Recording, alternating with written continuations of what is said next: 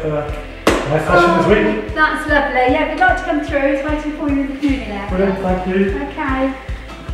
At St Andrews there are a number of patients who don't get many visitors or any visitors on that. So what the voluntary services department do is try and find volunteers to come and meet with them, just to chat with them and just to be with them for an hour or so, once every week, once every 2 weeks. So I've been doing it for about 5 or 6 years now, and I've had 2 or 3 patients who I've been befriending.